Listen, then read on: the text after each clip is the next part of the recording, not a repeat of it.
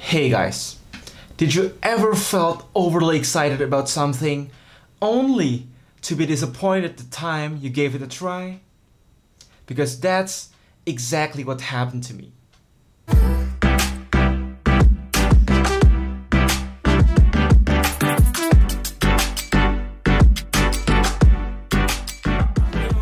So, at first glance, this laptop seems really fine. If you guys saw the IdeaPad 720s before, it feels relatable. Aluminum was chosen for the entire construction, providing an overall thin package comparable to Intel 13-inch Ultrabooks. It only weighs 1.1 kilograms, very ideal to carry around from meeting to meeting.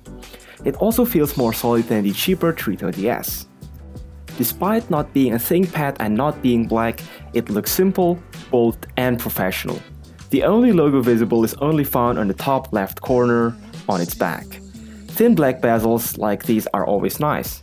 Moreover, you can open up the hinge up to 180 degrees. I really wish this to feature a touchscreen, but it doesn't. The screen is a Full HD resolution with stellar contrast, brightness, and colors, something you expect from a laptop of this price. I mean, with such deep blacks, streaming videos on YouTube or Netflix is pretty much a pleasure. Connectivity options aren't too bad. A few ports are still available.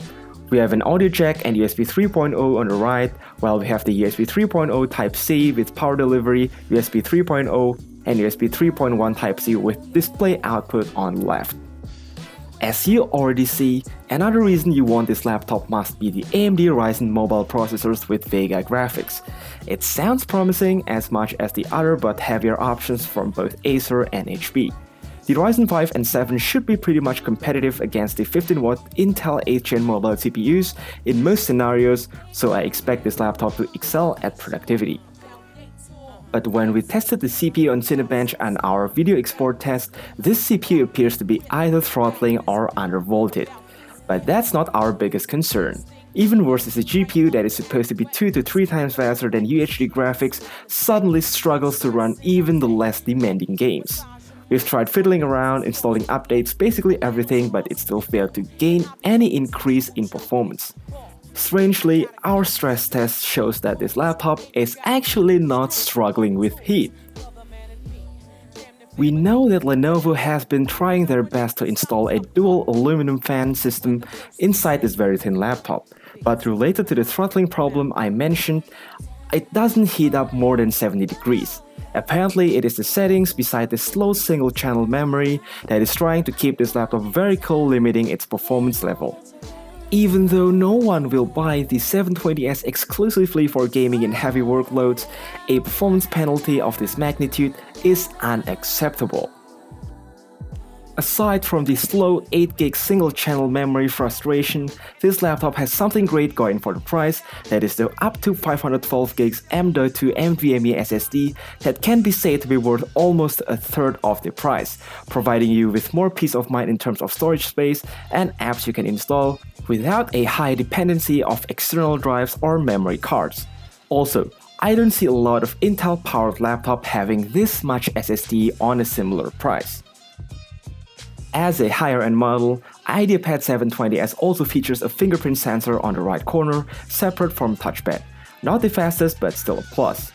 Typing on the keyboard feels normal with shallow but soft key travel. Not as comfortable as any ThinkPad, but also not bad at all. It comes with 2-stage illumination.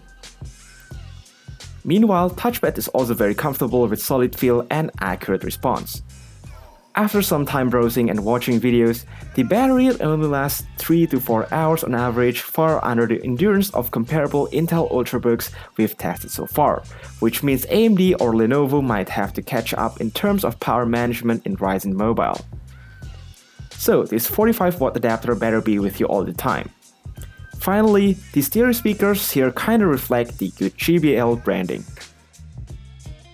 Honestly, I was totally underwhelmed on how this laptop performs, as we expect it to fight 8th Gen Intel Core mobile processors with entry-level discrete graphics in a compact package. Back to reality, the benefits are minimal with some trade-offs in battery life. Putting things aside, this laptop still has a few things under its sleeves. From the excellent display and build quality, also a large half-terabyte SSD, which seems to be very good for the price. Dear AMD and Lenovo, if you're watching this, please prove us wrong if you think we did not review this correctly.